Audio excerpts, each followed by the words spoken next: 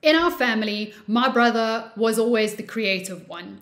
I knew this from a very, very young age, and it was a label that we kind of gave each other. He was the creative and I was the intelligent one, if you will. I always did really well at school. I was always studying. My brother was always drawing. He was always playing music, etc. So he was very creative and I was very not creative. I was so jealous about his ability to draw. He could draw anything and I couldn't. And when I put pen to paper, it didn't look anything like it was supposed to. And so I knew that I wasn't able to draw. It was only much later in my life that I realized that the reason he was able to draw was because he kept doing it. When he started, he also couldn't draw, but he kept going. He would read books on how to improve his drawing style, drawing technique. He would throw away the paper and start again. He would rub it out and start again. He would redo it. He would just keep going. He was constantly doodling and drawing and scribbling and sketching. And I would take out a piece of paper, try something once, realize that I couldn't improve the paper. And so I'd rather leave it blank. And I left it at that. Now, at this particular stage, it seems so incredibly obvious to say, well, gee, Yvonne, if you had have just kept going, you also would have been able to draw.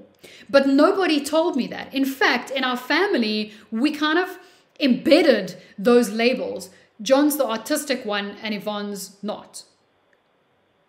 So it didn't occur to me, nor was I given any indication. There was nothing in my life that indicated that there was a possibility or there was a path for me to get from here to there. As far as I was concerned, you were either born with the talent for drawing or you were not. And so for me, it was a very binary issue. It did not occur to me that if I carried on practicing drawing, I could get a little bit better and a little bit better and a little bit better and a little bit better until I was actually able to draw whatever it was that I wanted. It did not occur to me. This is the difference between a fixed and a growth mindset. The binary approach to your labels, I either can do something or I cannot do something. I either am or I am not something. Versus a growth mindset which says, I can't do something yet, but I can keep trying. I can work at it. I can improve. I can take another step.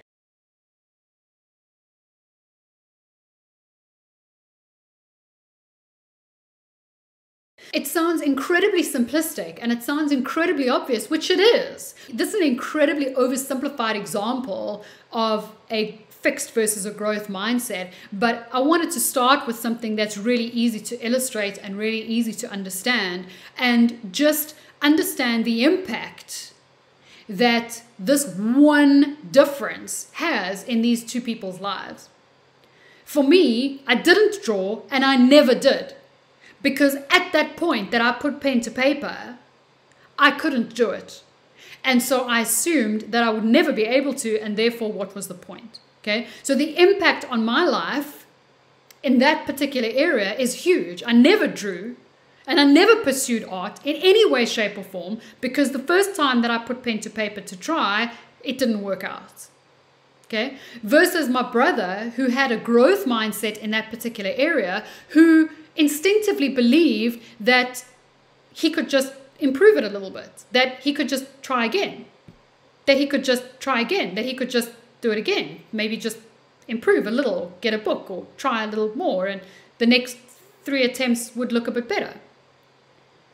In that particular area, the impact that that belief, the difference in that belief has in that particular area in our lives, I think is obvious. The same can be said for any area of our life where we have a fixed mindset versus a growth mindset and we're not aware of it. This is not to say if we struggle with a fixed mindset in one area of our life, we will struggle in all areas of our life.